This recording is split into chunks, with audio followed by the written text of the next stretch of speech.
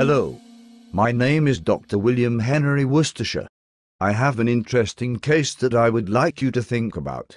I have a patient whom I met 3 days after she was admitted for diabetic ketoacidosis. I will never forget her. She was a lovely mum of 87 years who spoke incessantly of her love for shrubbery. She was blind and had both legs amputated at the knee but claimed it was only a flesh wound. She talked about how at one point in time she had constructed a huge wooden rabbit, and an incredible knowledge of the European swallow. She talked of her life, which was at one point rich with family and friends that are no longer living. She mentioned to me that she had lost all desire to live. I examined her for signs of depression and dementia, but there was no evidence of either. In fact, she was completely coherent and was not under the influence of any mind-altering substances. She knows she will die if she refuses insulin, and she says that is what she wants. So my question to you is, what would you do with a patient such as this, or if you happen to encounter a knight who says "Nee"? Which of the following would you choose? Would you discharge her after she has signed an against medical advice form? Or would you seek a court order to appoint a legal guardian? How about simply offering insulin but allowing the patient to refuse it? Would you consider admitting the patient to a psychiatric unit?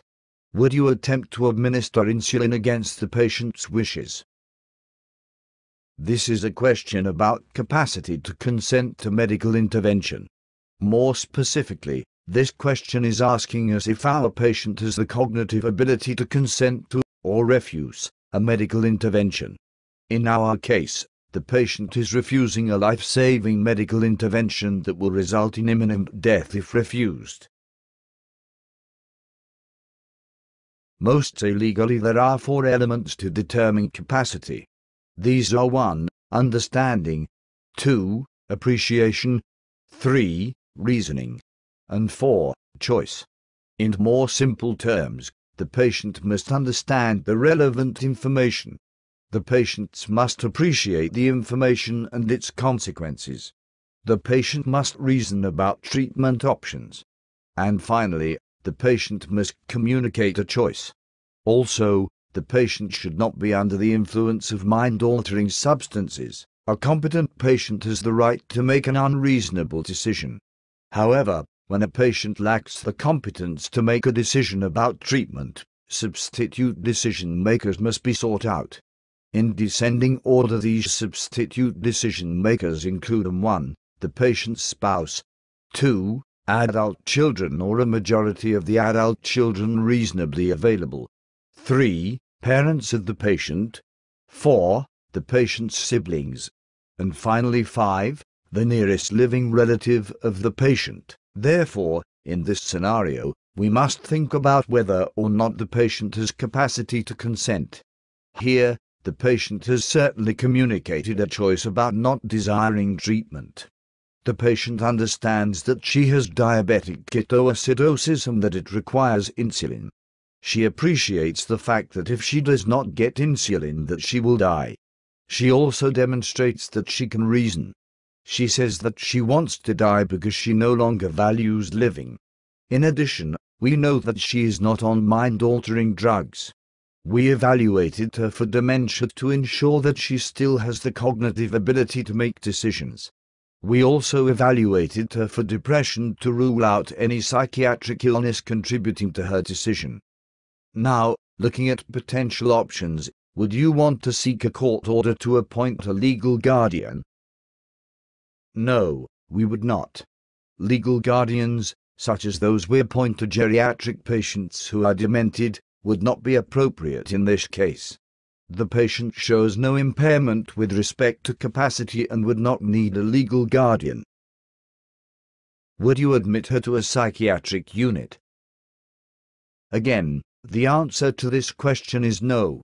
We evaluated her for signs and symptoms of depression. If she were depressed, or exhibited signs of other mental illness, it could possibly contribute to her decision to refuse treatment.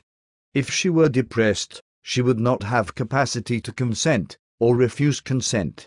Since this is not an emergent condition, The proper course of action in that case would be to get a court order to administer insulin against the patient's wishes. After she was stabilized, we would then want to admit the patient to a psychiatric unit to manage her depression and other psychiatric illness. Would you try to administer insulin against the patient's wishes? Again, this answer is incorrect because the patient has capacity to refuse treatment. It would be acceptable to administer treatment against a patient's wishes if the patient lacks capacity and has a life-threatening emergent condition, in which obtaining a court order would result in patient injury or death. In this case, the patient has capacity to refuse treatment and does not have an emergent life-threatening condition.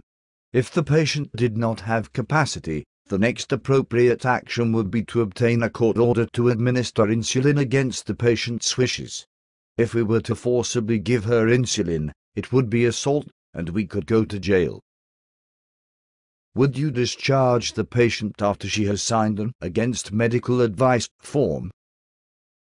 This would not be appropriate, because we would essentially be kicking the patient out of the hospital. Even if she refuses life-saving intervention and chooses to die, the hospital can still offer her many services to ease her suffering. Therefore, the appropriate answer is to offer insulin but to allow the patient to refuse it. The patient has capacity to refuse treatment because she demonstrates the criteria for capacity, which are understanding, appreciation, reasoning, and choice. However, by allowing the patient to stay in the hospital, instead of discharging her against medical advice, she will benefit from comfort care as the untreated diabetic ketoacidosis results in her death. I hope you have enjoyed the case, and should you happen to encounter a knight who says knee, a nice shrubbery would be the logical choice.